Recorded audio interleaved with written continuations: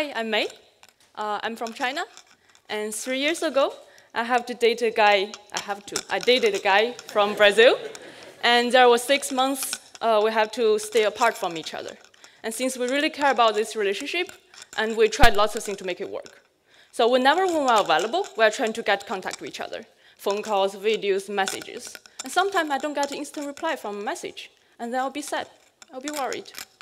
And then we create a shared schedule towards two of us and to make sure we have the transparency, which helps a lot to increase the trust and secure with the relationship at that time. But we want more. We don't want the relationship as it was. We want it to be better. So we tried lots of things to build a special experience together, like sending gifts to each other, go watch a movie together, and we just fly to meet each other in person. And after 6 months, we survived, and now we're married. So looking back, I think these are the 3 points really helped us a lot at that time with the long-distance relationship. And then I realized, actually, I'm also working on a long-distance relationship project. The project has half of the team located in China and the other half located in Australia. How did we work that out? So if you know Agile Manifesto, there's one guideline says like this. The most effective way to convey information within and to the development team is face-to-face conversation. So we're trying to achieve the face-to-face conversation even when we are working remotely. And we starting with set up a monitor and a camera next to our team space to be able to always see the other side of the team, just as if they're sitting on a table next to us. And we call this setup always on. And with the always on, it's much easier to get fast response from the team other than waiting for a reply or message or email. And when we have questions, for instance, I want to discuss about the requirement, we just went to the always on and have a face-to-face conversation. And we also use it for stand-ups or architecture discussions. And we also use it for some casual conversations, like for the sake of team building. How's their day? How's their weekend? And always on is a very good idea, right? It's also very easy to set up.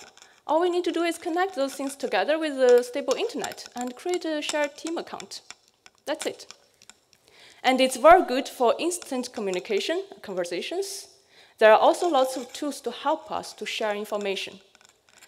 And with 4 hours time difference, it's really hard to find people and plan things ahead for the team. So we start with everyone keep their calendar up to date and also shared with the whole team to increase the transparency.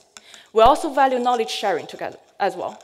So by remote pairing, the other half of the team is able to know the work status much better, and also we manage to leverage the knowledge across the team, even when with the distance. And also, with the time goes on, the team could evolve differently with the distance.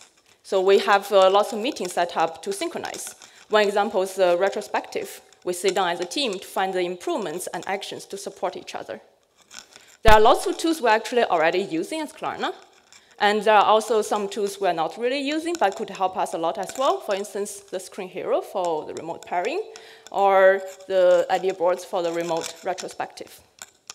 So those are for the daily works. We also want to try to build special memories, special experiences, like celebrate a release together as one team, or just have a Swedish fika together remotely.